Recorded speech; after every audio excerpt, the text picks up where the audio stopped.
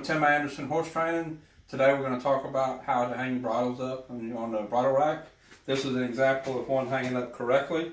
The rein loops around, continuous, and comes around this way and ends, and the other rein loops around this way.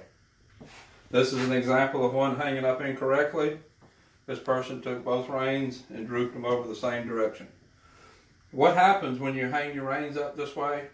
The reins will mold to this shape. And when you take that rein and put it on your horse's neck, you're going to have both reins making a curve in the same direction.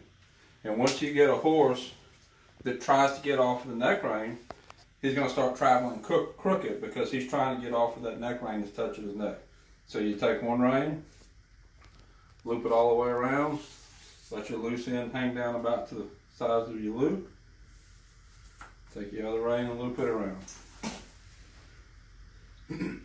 That will make your reins hang correctly, and when you're looking down your horse, they'll bow out a little bit and then come back in, and they'll lay with even pressure on each side of his neck. So we'll do it again with another bridle.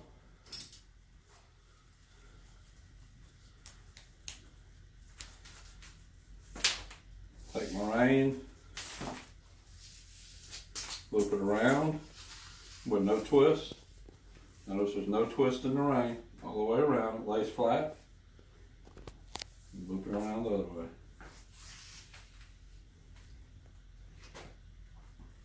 And then hang on the wall.